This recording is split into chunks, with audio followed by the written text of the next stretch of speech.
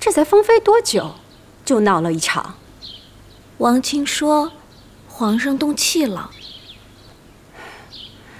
这贤妃，平常看着还像个样子，这起了性子的时候，着实不成体统。晋仁公都轰了，他还这么使性子，迟早得吃亏。罢了，只能让另外几个嫔妃多去侍奉皇上了。皇上，你怎么不理臣妾啊？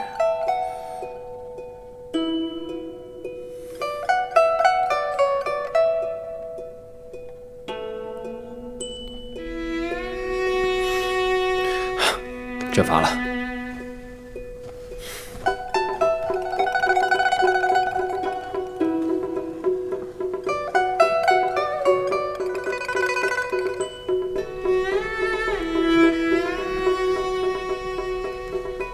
你来了半日，怎么连话也不说一句啊？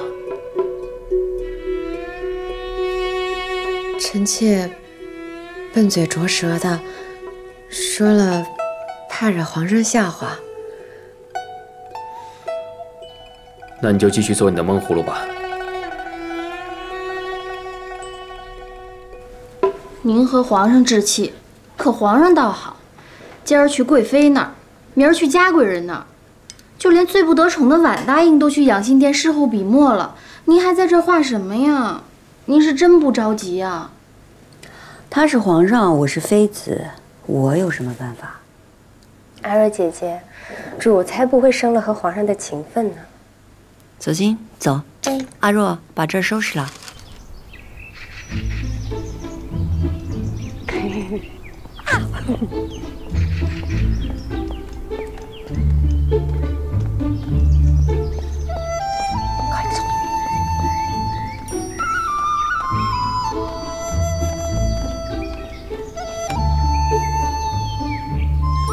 还有没有胡思乱想啊？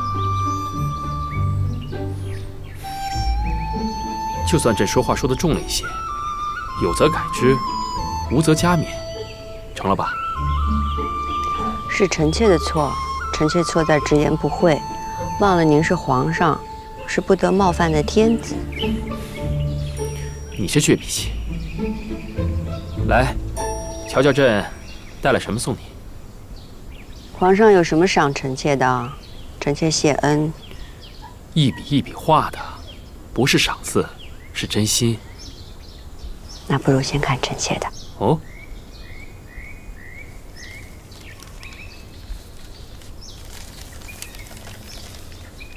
哼哼。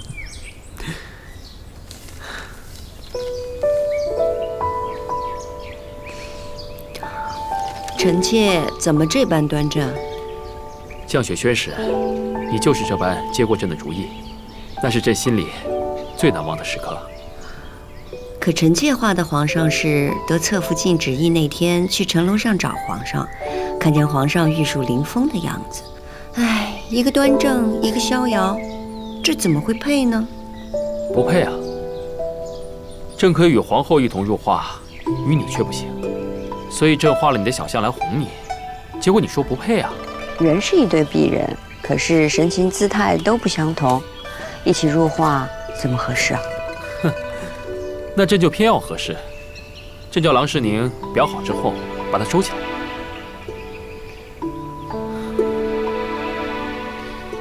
今儿个天真热啊！您一直在用啊？是啊，朕一直带着的。这红丽青樱，哪里会不般配？绣这块帕子的时候，臣妾还在淼云阁守孝，当时还叫青樱。那时候臣妾以为再也见不到红丽了。哼，帕子上的青樱红丽在一块儿，那我们也不会分开的。朕不会让你看不见朕的。皇上，臣妾那日跟您顶嘴，您就当臣妾是最后一次吧。朕知道。朕知道你有心思，从来不瞒朕的。你姑母一走，你所有的心事，也只能对着朕说。经过那么多事情，往后还会有更为难的事，哪怕你对所有人都要循规蹈矩，但是对着朕，还是可以保留轻盈的性子。只是以后啊，不许说傻气的话。是。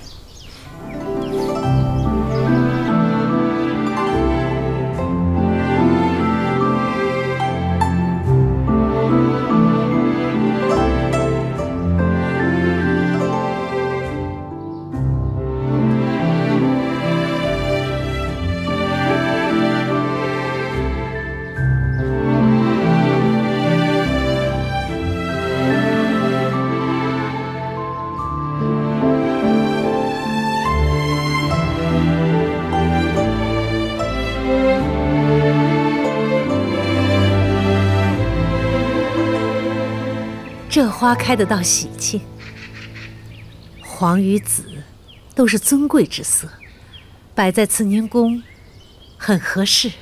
皇上小心，有什么好的都紧着您，就连送花都送的最好的。太后，皇上来给您请安了。皇上万安。给皇额娘请安，儿子来晚了。哎呦，看你这急匆匆的，你这是打哪儿来呀？今儿在书房斋听了会儿戏，一时忘了时辰，事儿迟了。是和贤妃在一起？皇帝和贤妃感情要好，对吧？毕竟后宫也要注意雨露均沾。你若是整日和他在一块儿，容易让其他嫔妃眼热，也会让他们的母家不安心呢。是，皇娘的话，儿子都记住了。来，陪哀家进屋用膳。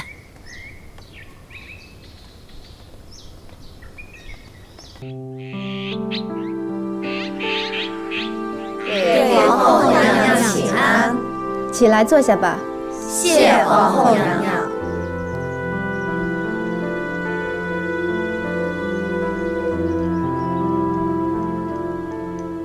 皇后娘娘今儿穿的这身衣裳，花样虽少，却以清朗为主，看着很是大气。娘娘衣上的折枝花针法，像是我大清刚入关时实行的绣法呢。可是夏宫里最时兴的，是在整件衣上满绣轻巧花样，会用金银丝线和米珠薄薄织起，或织金泥金，缀在江南最软的绸缎上，真的是又华丽又轻软。皇后娘娘，你身上这身衣服颇有古风，看着也很别致。那看来，大家还是觉得本宫这身衣裳不错了。是。本宫查看了内务府的账本，见后宫每年所费衣料之数甚巨。本宫的这身衣衫虽然是绣花，但疏落简朴，而你们所穿的衣服，且不论衣料，便是这刺绣一项，便所费太多。皇后娘娘说的是，可是咱们也不是用不起这些呀。后宫所事，民间往往追捧，所以才使得京城中江南所来的衣料翻倍而涨，就是绣工也愈加昂贵。如此下去，奢靡成风，还如何了得？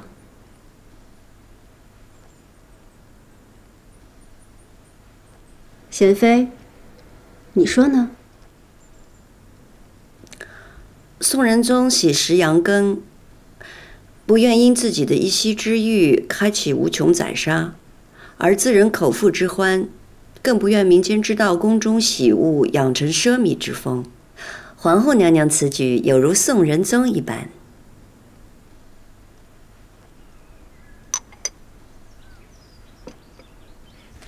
皇后娘娘说的固然是，可是皇上一直都说圣祖和先帝励精图治，国富民强。便是国富民强，后宫也不能挥霍，否则祖宗们留下的基业还能经得起几代？本宫以身作则，效法祖宗旧制，从今日起不再用江南所进贡来的昂贵衣料，不佩戴贵重首饰，平日里用的胭脂水粉和冬日里的炭火也要减半分发。便是协芳殿伺候阿哥公主的奴才们也要减半。是。皇后娘娘真是克勤克俭。本宫也是想着，咱们身居六宫，但却为天下女子的表率，咱们不能忘了祖宗们定天下的艰难。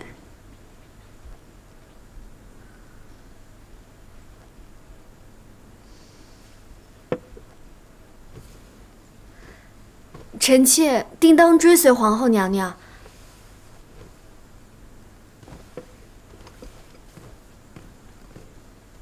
臣妾定当追随皇后娘娘。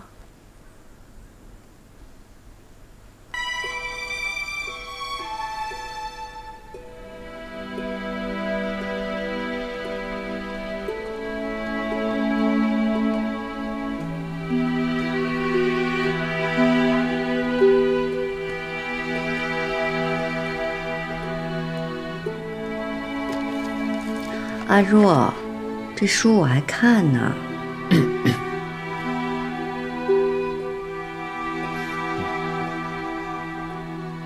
皇上，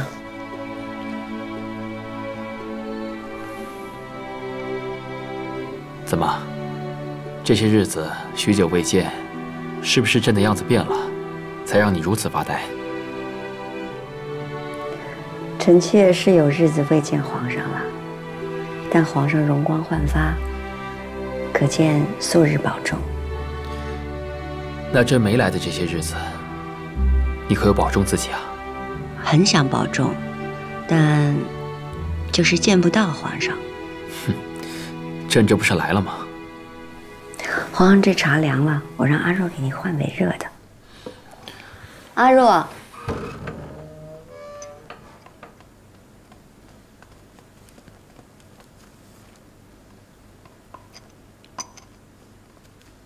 皇上，请用茶。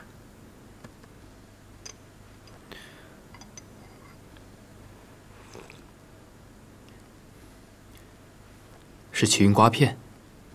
奴婢估摸着皇上刚用了膳，天气冷了，难免多用荤腥。这茶消垢腻、去积滞，是最好的。千灵百丽，心思又细，是你调教出来的吧？这话都是主平日口里颠来倒去说的。惦记着皇上用什么了，用的好不好，奴婢不过是耳熟，随口说出来罢了。好，下去吧。是。难怪朕想着你的茶，原来你也惦记着朕呢。原来皇上是想着臣妾这儿的茶，那明日里臣妾就往各宫里都散一些，也好引得皇上各宫都去坐一坐。哼，这话便是赌气了。如懿啊，朕知道你入宫以来受了不少的委屈，朕想护着你。可是，不如在前底时，可以自由自主。所以为了朕，你忍一忍。王亲，奴才在。东西呈上来。这。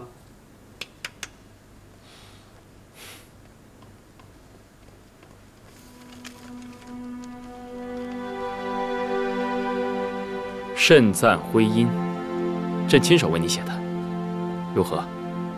甚赞徽音，何解？《诗经》上说：“大思思徽音，则百思难。”慎的意思是要你谨慎，唯有谨慎才能够得到美誉。那是皇上的好意，臣妾倒觉得无趣。那朕跟你说点有趣的，你与朕的姻缘，源自于音。墙头马上，所以你只要记得朕的心意，全在这个音字上。那臣妾便十分的喜欢。喜欢就好。王亲，嘱咐内务府将其做成匾额，挂在延禧宫正殿。这。